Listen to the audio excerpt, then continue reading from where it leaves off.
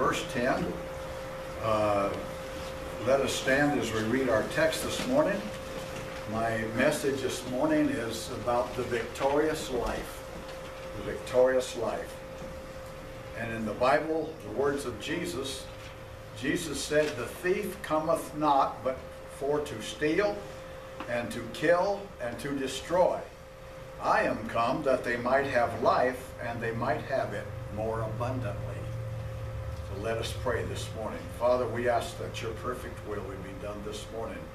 I pray, Lord, that you would anoint this message, Lord, that I can bring it forth and that it'll be a blessing and a help and encouragement to each one this morning. So just be with me as I bring forth your word. Have your way in the remainder of the service. In Jesus' name I pray. Amen. You may be seated if you wish. So this morning, as we look at this scripture, I was thinking about the word abundantly. You know what I'm convinced of? I'm convinced that Christians are victorious people. We live a victorious life. We are not defeated. Jesus said, "Upon this rock I'll build my church, and the gates of hell shall not prevail against it." And so as we look at this, that the Word of God and our relationship with God, I think many times I see so many Christians that I believe is living way beneath their privilege. I think there's more for Christians than what a lot of Christians realize.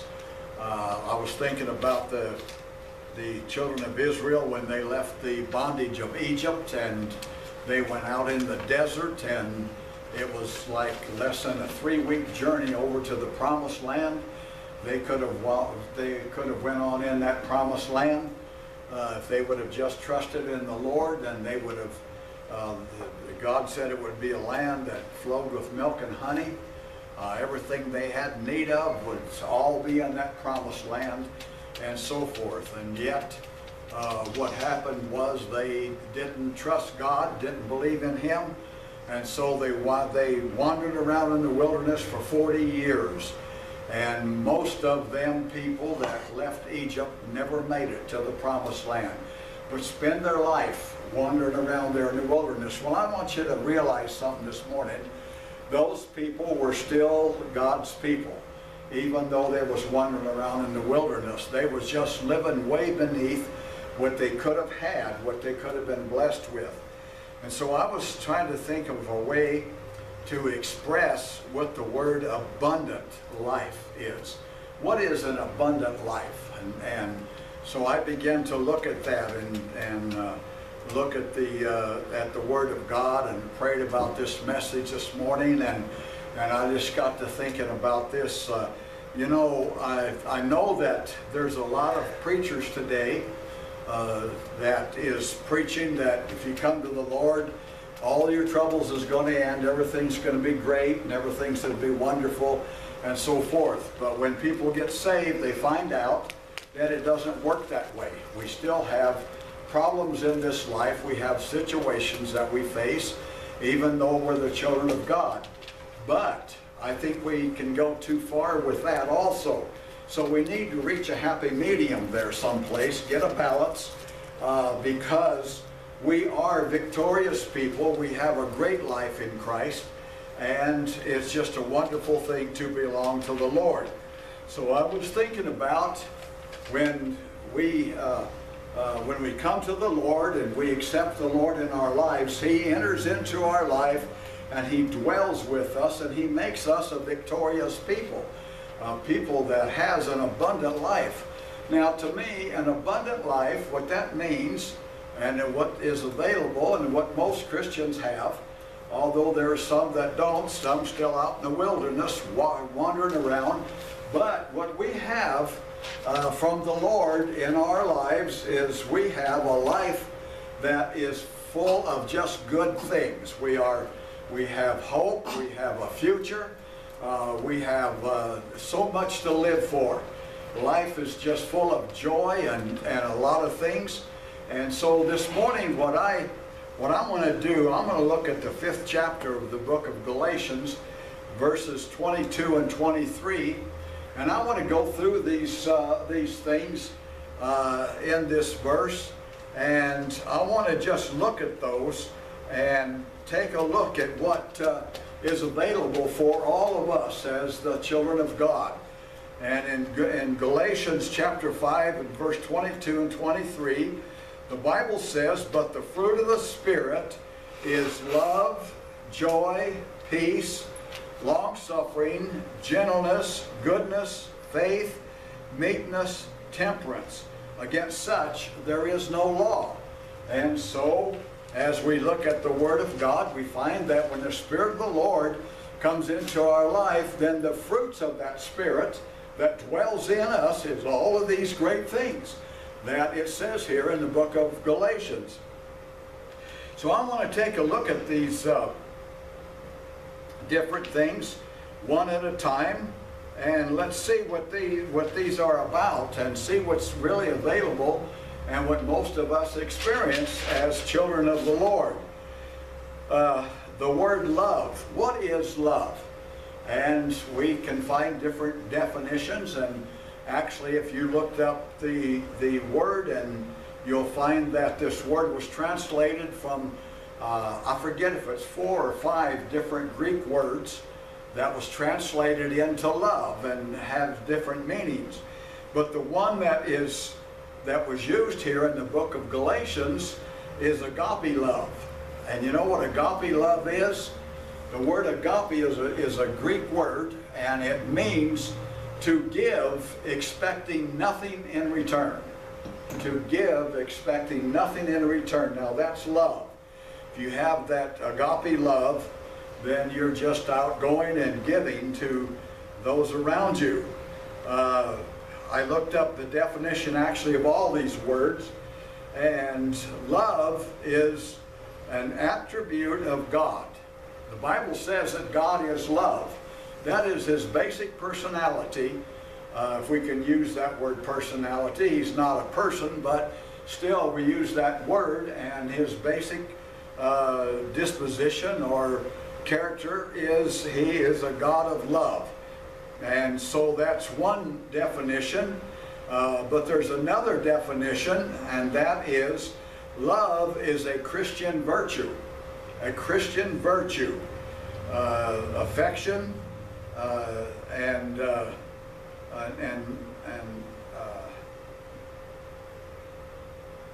it's virtue and affection. And you'll find that love, according to the teachings of Jesus, love kind of sums up the entire Mosaic law. Jesus said this, that He said all the commandments hinge on these 2 things, that thou shalt love the Lord thy God with all thy heart, soul, mind, and strength, and thy neighbor as thyself. So love is the fulfillment of the Old Testament teachings, all of those teachings. And of course, if we have perfect love in our life, it will fulfill all the teachings of the New Testament also. So that's just a wonderful thing. So that's the first thing here that's listed in Galatians 5 and verse 22 and 23. So the fruit of the Spirit is love. It is also joy. Now what does joy mean besides this young lady that plays our piano? And we're glad for that joy, aren't we? And so I think she does such a great job, and I don't say enough about the talents we have in our church, but I do recognize them and appreciate them. And so we find that joy is a characteristic of a Christian, and the word joy means cheerfulness or delight. Cheerfulness or delight. Now isn't that a wonderful explanation and a wonderful thing to have, to be cheerful and to delight in things and so forth. So we're talking about the fruit of the Spirit. I could have brought forth this morning the works of the flesh, but I don't want to be negative at all this morning. I want to preach a positive message because I just want to relate what Christians are really about, and this is the fruits that comes from having Christ in your life. So it's love, joy, and peace. Someone said one time that I thought was very good. It says that, and by the way, I'll give you the definition first. Peace means quietness or rest. Quietness or rest. So I thought that was pretty good definitions. It is said that faith brings hope. And we're going to get to faith here in a little bit, so I'm getting ahead of myself because the two kind of go together. But faith brings hope, and hope brings peace, and peace brings rest. And so when we look at that kind of a formula or a way of saying things and explaining things, we find that peace is a wonderful thing to have. It's wonderful to be at peace. I find that today, in the day that we live, there's a lot of turmoil in the lives of people. People are upset about this and upset about that, and worried about tomorrow, worried about whatever, what's the future hold, and all these things. You know what? If we have Christ in our life, then we don't have to worry about the future or those things, because as we sang the song this morning, I know who holds tomorrow, and I know who holds my hand. And with that, we know that our future is secure, and we can just be at peace and not worry about what's taking place around about us, but just enjoy the presence of the Lord and our relationship with Him. And so peace is a wonderful thing to have. We can lay down at night and shut your eyes and go to sleep without worrying about things and being upset about what's taking place. So love, joy, and peace. And the next item in the fruits of the Spirit is a very great one, wonderful one. It's long-suffering. Long-suffering. So what does long-suffering mean exactly? What is that really all about? And because it's something that's in the lives of Christians that we will, if we allow it to come out and be part of us, then it's there to make us better people. Long-suffering means to be enduring, to be patient. The Bible says that God was long-suffering in the days of Noah, and it also says that He is long-suffering today. So God is a patient God that is, He will put up with us and our shortcomings and the things in our lives. I find that a lot of people has the wrong idea about God and our relationship with God. I think there's a lot of people that is afraid that God is going to get on their case about something all the time and worried about whether they're pleasing God. And this is what I don't like about churches that is into legalism, because they have all these rules that you have to live by. And I find the people that attend those churches, many of them are just trying to be aware all the time to make sure that they don't violate one of those rules, or just really worry about that and so forth. You know what? We don't have to worry about that, and we don't have to worry about those things like that, because God is long-suffering. If we should stumble and fall, God doesn't just rake us over the coal and bring some great punishment on us and that sort of thing, but He's very patient with us, and He'll begin to speak to us and ask us to repent, which means not to do that again. And if we don't, and we just look to Him and ask Him to forgive us, we can just go on and live a good, peaceful, happy life. And so, did you know God really wants us to be happy? He wants His people to be happy people. And we can be happy, we can be content, we can feel secure because He is our Savior and He's our Lord.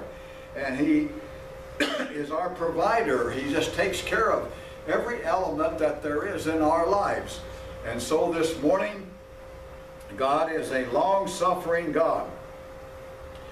The next item here is gentleness. Gentleness. I think about this when I was doing this, and I was thinking about a book I have, and that it's about a relationship with a man and his wife, and the title of that book is called Is There a Man in the House? Is there a man in the house? And it starts right out talking to men about how they should treat women, i.e. eventually their wives, and so forth. And the first chapter is called, it's called Steel and Velvet. And it says that women likes their husband to be strong as steel, but soft as velvet. And meaning gentle and kind and so forth. But yet, to be men, to stand up and take authority and take responsibility and all of those wonderful things. It's a great book. I've had it for many, many years, and I sometimes think about a lot of the things that's written in that book, because we need to be that kind of individual as men. We want women to be strong, don't we? And hard workers, but we want them also to be soft and feminine and some of those attributes that's wonderful for the opposite sex. And so we find here that God is long-suffering. He's very gentle God. The word gentleness, which is the next one here, means to be gracious, kind, and easy. I like that. I really like that. I think we need to be easy. We need to just take life easy and be responsible and take the responsibilities of life, but we need to be people that kicks back and enjoys life. I remember, how many remember when Brother Penrod, David Penrod, was with us? Remember when he spoke for us?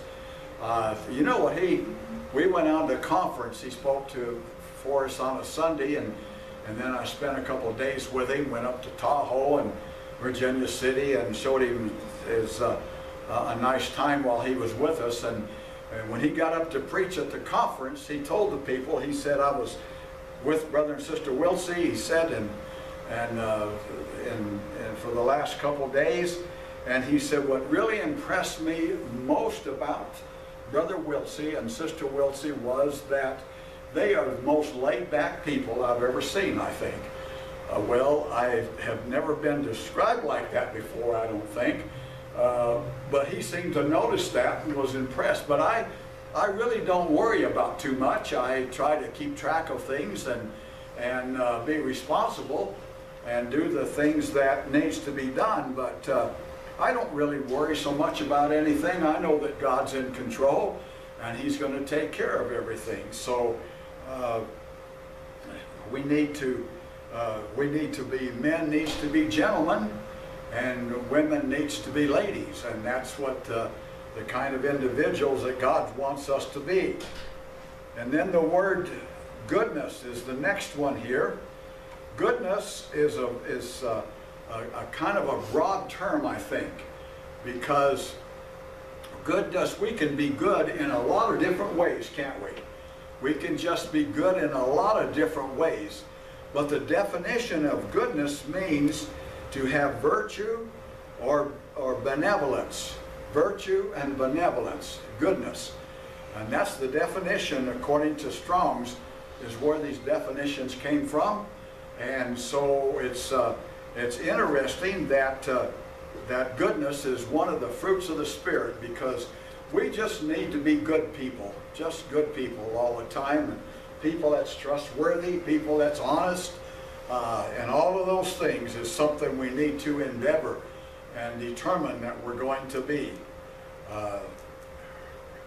The next word that's in Galatians 5 and 22 and 23, which is the last word, which is a great word and covers a broad spectrum of our experience with God, and it's the word faith. We need, as Christians, we don't only need to have faith, but we have to have faith. The Bible says without faith it is impossible to please God. So we have faith, and it's and I like these definitions. They're very good. Faith means to have confidence. To have confidence. You could have, when you went to sit down in a chair, do you have faith in that chair? Do you believe that chair is going to hold you when you sit down on it? Well, if you do, then you've got faith in that chair. I mean, and it's really that simple.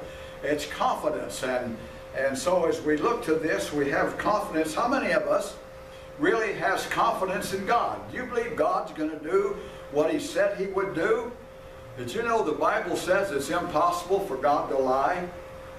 So He's going to do exactly what He says He's going to do, and we need to always remember that. To have faith means to have confidence. It means truthfulness of God. So God's a truthful God. He's honest and He's reliable. Next definition I have here is reliance upon Christ for salvation. Reliance on Christ for salvation. The Bible says, "He that cometh to God must believe that He is, and He is a rewarder of those that diligently seek Him." So when we come to the Lord, we commit our lives to the Lord, and we must have faith in God that He will take care of us, and He will do what He said He would do, and what He accomplished at the cross. We must believe that that applies to our life, and when we put these in practice, we find out that it works out just the way the Bible says that it'll work out. And so, truthfulness in God, reliance on Christ. Another word for faith is assurance. Another one is reliance, fidelity. All these words is words that is listed that gives a definition for faith. And so it's a great thing to have the fruits of the Spirit, and we have the fruits of the Spirit when we have Christ. They are in our lives, and I want to say this about the fruits of the Spirit. We have them when we accept Christ. I believe we have those at that time.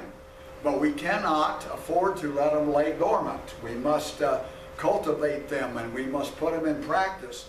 And when we do, they're going to produce some wonderful things in our lives. You'll find that Christians that has these fruits of the Spirit, you'll find that we have plenty of friends and people that like us and likes to be around us and so forth. So this is a wonderful thing. I have a couple of verses of Scripture for faith, and this is in the 11th chapter of Hebrews, and the 11th chapter of Hebrews is known as the faith chapter, and it tells us about several Old Testament people and how they had faith and how it worked out great for them for the Lord and so forth, and how they obtained good things. And it says here in Hebrews chapter 11 verse 2, it says, "For it," or by faith, "the elders obtained a good report." A good report. And you know, Timothy says that somebody going into the ministry must have a good report from within and without. So they must have a good report within the church, and they must have a good report out there on the workplace or wherever they happen to be. And still in the 11th chapter of Hebrews, verse 39, talking about all those people that's listed in this chapter, it says, "And these all, having obtained a good report through faith, they received not the promise." So this was all Old Testament, and they didn't receive the promise, the full promises of God, until the Lord Jesus Christ came. But we have Jesus, and we have more that we can expect and we can receive from God in this period of time that we live than what those people in the Old Testament have. And we have those, and by having those, we have all those fruits of the Spirit is available in our life to make us a victorious person, to give us an abundant life in Christ. So this is a wonderful thing. I want to read a verse in the book of Philippians chapter 4 and verse 8. And it gives us some goals and some things to think about and things to cultivate in our life. And here's what it says. It says, "Finally, my brethren, whatsoever things are true, whatsoever things are honest, whatsoever things are just, whatsoever things are pure, whatsoever things are lovely, whatsoever things are of good report, if there be any virtue, if there be any praise, think on these things." You know, it's important of what we allow to take place in our minds. We can think about all kinds of things in this life, and we can think about evil things that's going on. We can think about all kinds of things, but if we think about these things that's listed in Philippians chapter 4 and verse 8, then it will make us to be a great people, and we can walk close to God and please God in our life. Galatians chapter 6 verse 7 through 10 says, "Be not deceived, God is not mocked. For whatsoever a man soweth, that shall he reap." I'm getting things ready to plant some grass in our backyard. And I'm going to buy some grass seeds, and when we plant those, I'm going to prepare the ground and plant those seeds. And you know what I expect is going to come up? Vegetables. No. We're going to have grass come up, right? So whatever we sow, that's what's going to come. And spiritually, that is true also. So the kind of individuals that we are seeking to have for our life, those are the things, as we plant those things in our lives, in our minds, and think on those things, then we're going to have those things that are going to take place in our lives. Okay, so what a man soweth, that shall he reap. For he that soweth to the flesh shall of the flesh reap corruption. But he that soweth to the Spirit shall of the Spirit reap life everlasting. And you know what? That life, we don't have to wait until we die or wait until Jesus comes to receive that abundant life and that great life, but that begins right in this life, in this world. And so that's what we need to do. And it goes on to say, "And let us not be weary in well-doing, for in due season we shall reap if we faint not." So when I plant that grass, I'm not going to expect to have a green grass out there the next day. It's going to take a little while for that grass to germinate and to grow and get larger, but it won't be too awfully long until I'll have a nice lawn out in my backyard. And so this is what we need to do, and we'll have to water that grass and maybe put a little fertilizer on it once in a while and so forth. And so we will reap if we faint not. As we have there, and listen to this verse, verse 10. "As we have therefore opportunity, let us do good unto all men, especially unto them who are the household of faith." Especially those of the household of faith. So, we've looked at this whole thing and the fruits of the Spirit, and I'm sure Christians all like to have all these fruits of the Spirit in their life and be giants for the Lord and be wonderful Christians. And so, after going through all of this and these scriptures, I have one final verse of scripture here this morning that I want to share with you, and it's in Ephesians chapter 3 and verse 20. And it says, "Now unto him that is able to do exceedingly abundantly above all that we ask or think, according to the power that worketh in us." This will all happen according to the power that worketh within us. So to have all these wonderful attributes, to be a great person, and these things, we must start out by having Christ in our life. That's the first thing we must do, is accept the Lord, accept Jesus as our Lord and Savior. And so we accept Him in our life. And He is able to do exceedingly abundantly above all that we ask or think, according to the power that worketh in us. How can we have that power in us? First of all, we have Jesus in our life. We accept Him as our Lord and Savior. And then we, I guess the best word I can think to use here is we cultivate that experience that we have with the Lord. We cultivate that by spending some time in prayer and reading the Bible, reading His Word, and fellowshipping with other Christians. And so that's a formula that works in living for the Lord and having this abundant life, having a victorious life. And that is promised to us, and it certainly will come about if we follow the teachings of the Word of God. And so this morning, I would just like to say that if you would like to have more of the Lord, then cultivate more of these things in your life. And if you are